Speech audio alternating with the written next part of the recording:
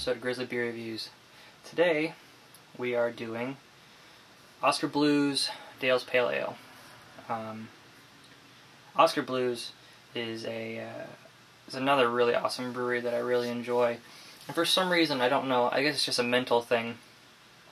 For some reason, since they put everything in a can, they kind of just slip my mind when I think about beers, but when I come back and I drink, I'm like, man, this place knows how to do good beer.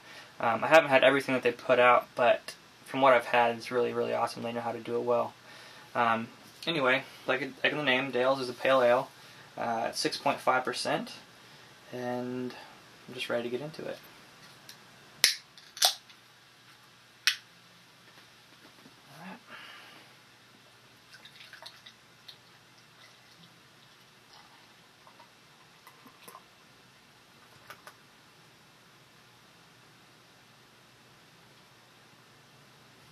Okay, so it pours a slightly hazy, golden orangey color.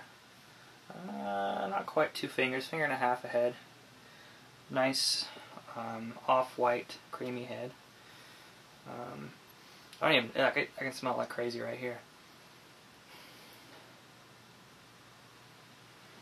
I wasn't expecting it to be still smelling this good. I've had this for a while now. I got a 6-pack of it and drank all but one, and just kind of sat in my fridge for the last few months, and I'm surprised that it still smells so fresh.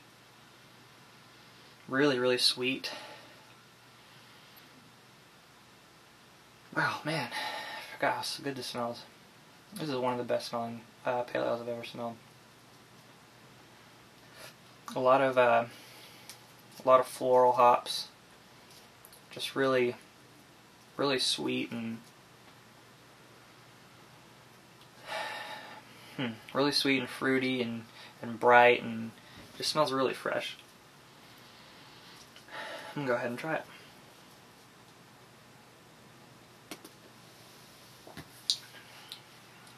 Man, that's still really good. Okay. So, man, I think this is definitely my favorite pale ale out of any. Just because it's not bland at all. It's got a great mouthfeel. It's full flavored. It's really crisp. Nice amount of carbonation. The right amount of bitterness. A nice amount of the sweet malty backbone. And the hops in this beer aren't just citrusy or just bittery. It's just, there's a lot of flowers in there too. A lot of floral hops. Which I really like a lot.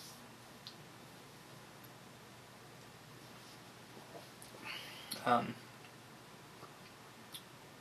it does have, like, beginning starts out with like kind of those floral hops, and then it gets pretty bitter, and then after that you taste the nice sweet malts in the background. I think it's a really well balanced, nicely made pale ale.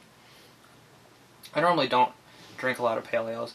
I prefer to drink IPAs and double IPAs, but this is like so close to an IPA. It's so delicious.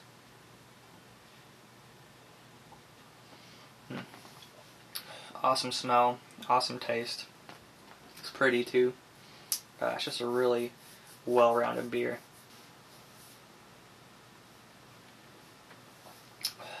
Well, if you can find anything by Oskar Blues in your area, which I'm sure you can because they have a pretty decent distribution. They're from Colorado. I'm pretty sure they go all over the place. So if you can find this in your area, you should definitely get it. Anything by Oskar Blues is worth trying, especially this.